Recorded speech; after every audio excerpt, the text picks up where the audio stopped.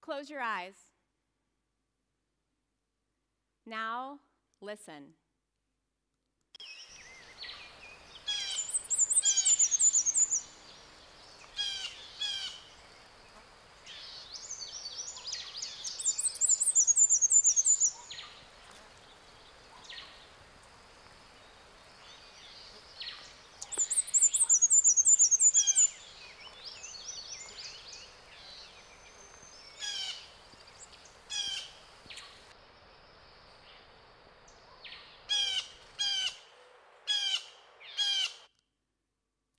Open your eyes.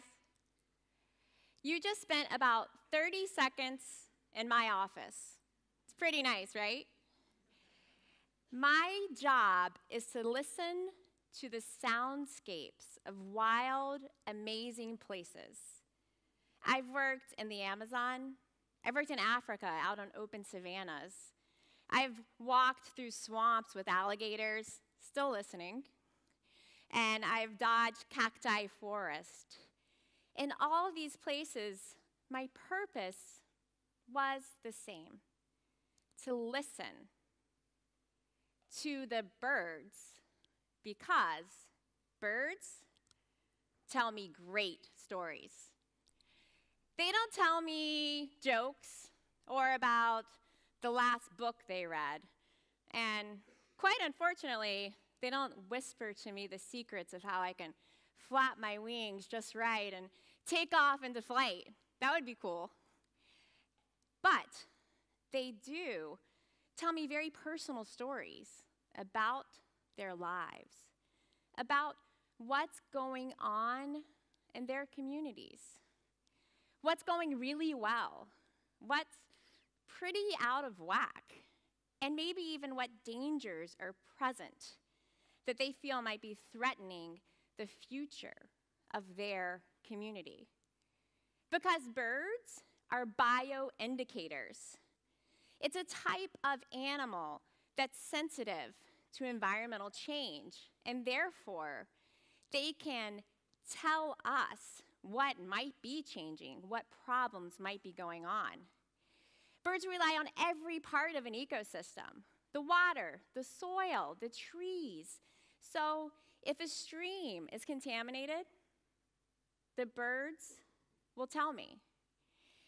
If there's an invasive plant that's growing so much that it's choking out all the native plants in a forest, the birds will tell me that also. There are many other things that we call bioindicators that are also sensitive to change. Insects, also even mushrooms. But birds are special because they're really noisy. They're making sound all the time, so they're countable. Just imagine for a minute spending hours in a forest listening to mushrooms. I don't recommend it, or maybe I do. You might hear something interesting. But birds are always making noise, and they're everywhere. You really can't get away from them. You'll find them in the middle of deserts. You'll find them on ice caps, and even out on the open ocean. So we have this animal that's really loud, and that's pretty much everywhere on this planet. So that's an exciting opportunity for someone like me who wants to help conservation biology, because they're countable. I can just show up in a place, I know what birds should be there, and I can listen and see if maybe it is there. So I'm going to show you just a little glimpse about what that looks like for me. Here I am in a forest. I center myself, I have my compass, and I get quiet. I take out my piece of paper, and I draw a bullseye. I'm in the center. Each of those circles represents 10 meters away from me. Now, I'm going to stand there for 10 minutes, not really, but for 10 minutes, and I'm going to listen and do a roll call. Who's here? Who's present?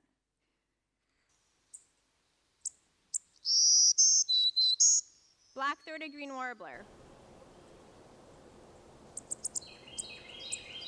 Prothonotary warbler. There's a downy woodpecker. There's a northern cardinal. Ah, there is a hooded warbler. A wood thrush.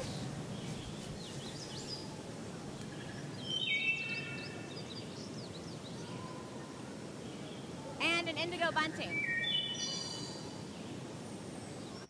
So that's what it looks like. I stand there for 10 minutes and I listen. And I have my data sheet that looks like that. It's not as pretty because I'm writing. I don't have the pictures. And that's exactly what I do. So you might have a question. Why don't I just look for the birds? Wouldn't that be easier? It's a good idea, and occasionally I do look. But hearing is so much more powerful than seeing. Because where my eyes go, my vision follows. As much as your parents might have told you they have eyes in the back of their heads, they didn't. I tell you that right now. With hearing, I can stand still and hear 360 degrees around me. I can see with my ears without even having to move. And I think you all can imagine this. Imagine some of the places I work, dense jungles, there are vines everywhere, trees, I'm crowded in. What do you think I hear versus what I can see? So my detection rate is much higher. How did I figure out how to do this? How did I learn to listen to birds? Well, it's not a job that I ever dreamt of doing, and not even one that I imagined existed. All I ever wanted to do was go to Africa and never come back. I wanted to go there and be amongst what I call the magnificent megafauna, big animals, really cool big animals, the elephants and the giraffes. I grew up reading National Geographic magazine. I wanted to be in those places. So I went to university, and I studied wildlife biology, on track to do just that. And my junior year, I took an elective, ornithology, bird biology. Here I am on the first day of class. I get my syllabus, and it says that I have to learn 34 unique bird songs. Not just that, I have to be able to identify them in the field. So I'm going to be tested on this. Immediately I panic. Immediately I think, this is absolutely impossible. Who can do that? And my GPA shot. No way, right? It turns out that it actually wasn't impossible. I just had a knack for it. Little by little, I picked up on the nuances of what different birds sounded like. And it wasn't technical at all. I will not make you happy if you want to talk to me about frequency and tone and pitch. It's not that. I just hear the differences. There might be two birds that sound almost identical. But to me, one of them sounds drunk because it's slurring its syllables. And the other one sounds like it's on speed because it's rapid fire and it's not even stopping to take a breath. There might be another two. One sounds like the static on a transition radio where you're trying to get that right channel and you can't quite get it. Or the fast sound of a zipper. And I use mnemonics. I can't say mnemonics very well, apparently. But I use them as often as I can. I try to get the bird to say something. And sometimes it's something nonsensical. Sometimes it's something like, here I am, here I am, here I am, where are you? But some of them are just awesome, in my opinion, and they work really well for me. And my favorite one is a bird called a white-eyed vireo. By the way, that bird's about this big. It's not a big bird. Looks huge there. To me, this bird clearly says this. Give me a beer, chick. I hear it every time. Listen, it's a little bit more musical, kind of like, give me a beer, chick.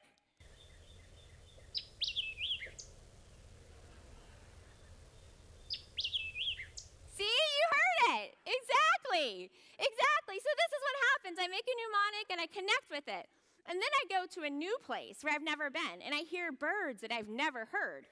And I can't arrive there knowing everything, but I carry with me this base of the songs I know. So I'm in Puerto Rico. I've never been there before. It's my first day working on the job. And I hear this bird. It sounds so much like a white-eyed vireo to me, but I know they don't live there. But it sounds a little too rushed, and it even sounds a little bit rude and impatient. So listen to what I heard.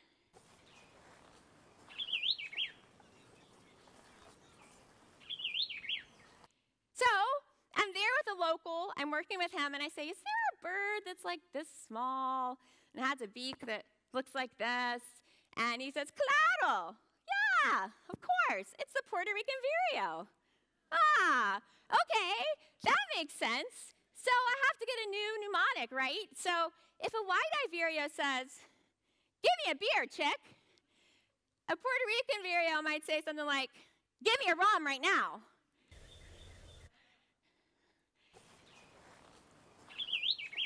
Give me a rum right now. So impatient. So that's what I do, and that's how I do it, and that's the method to my madness, and it makes sense for me, and it clicks. So I take these things, and I travel to new places. This is Nicaragua, and every single time, I started with a few dozen birds, and then I have a few hundred birds, and my bird vocabulary keeps increasing.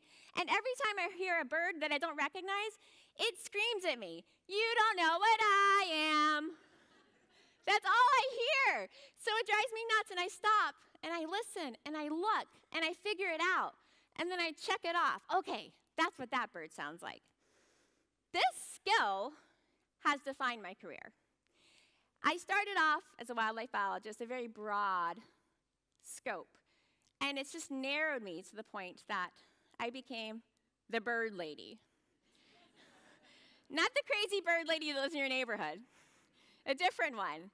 The one that goes on a quest to find birds all over the world just by listening to them. One of those quests happened 10 years ago. I went to Ecuador, to the cloud forest, one of the most biodiverse places on this planet. You have to go there. It's amazing. To give you an example, I was working in 20,000 hectares that could have 1,000 species of birds. All of North America, about 600 that are native to North America. So it's amazing. So I go there, and I'm going to look for this bird that's very unique to this area. The cloud forest is its perfect place. It's where it should be. So I'm excited. I've never been there before, and I'm really excited to hear it make this noise.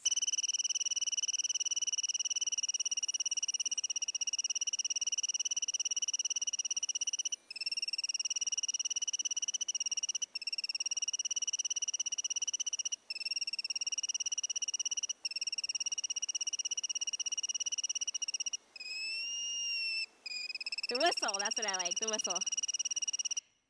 So it's pretty hard to miss that sound, right? It's pretty distinct. I am in this cloud forest for 2 months. I go out every single day, I survey, I listen, I do my method.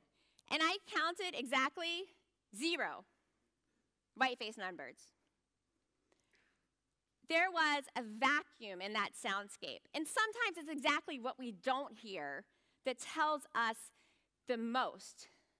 Because this bird should be there. This is a perfect place for it to live. The right elevation, the right amount of rain, the right plants. Everything is perfect.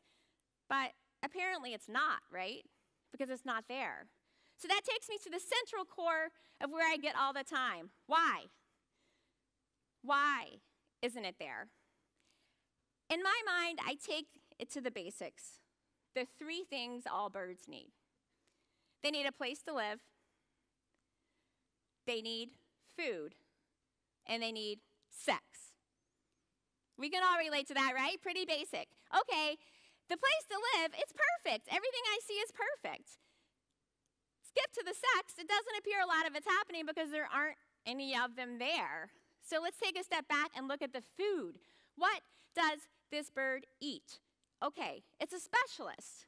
A specialist is a type of bird that relies on a very specific food source. For example, a type of algae in a stream, a specific worm in a tree.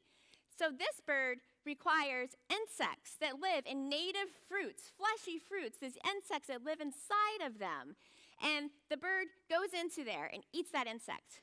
Okay, so that gives me a clue to move forward and figure out what's going on. Come to find out, there are banana plantations on the perimeter of this forest. They're using a pesticide. The pesticide is killing this insect. So, no food, no bird, right? We go further, and I think about this, and it's not just a case of a missing bird and a missing insect. It's a case of ecosystem health and the future of this forest. Because an ecosystem is a web. Everything is connected. And you start taking a piece out and another piece out, and you never know when the whole thing is going to fall apart and crumble. And when I talk to the local banana farmers, they got this. They live there. It's their backyard. So they were motivated. They wanted to do something to help the forest. They wanted that song to come back. So I worked with entomologists. I worked with botanists. I worked with a group of people who had specialties I don't have. I have the why. I figured out why it's happening. They had the how. What can we do to fix it? So we move it forward. We have solutions. We find a type of pest control that is organic, and it actually works. 7 years later, I'm thrilled to tell you that the white-faced nunbird is singing loudly again in this forest. It's absolutely amazing. And there are nests that we see that are viable. The food came back, and so did the sex. So they're there. It's a success story. It's amazing. So what I do, I take my tool, and it's my ears. My ears aren't that expensive. They're always with me everywhere I go. I don't need expensive equipment. I don't need a laboratory. I just need my ears. And I want to encourage each of you to do the exact same thing. No, I'm not telling you to take my career path. I'm telling you, the next time you go into the woods, take your ears. Slow down. Listen. Pay attention. You don't have to identify everything you're hearing. Just connect with it. And I promise you, you'll feel energized. And you might just feel inspired and have this thought. Wow, this place is really incredible. And I want to do everything I can to not screw it up.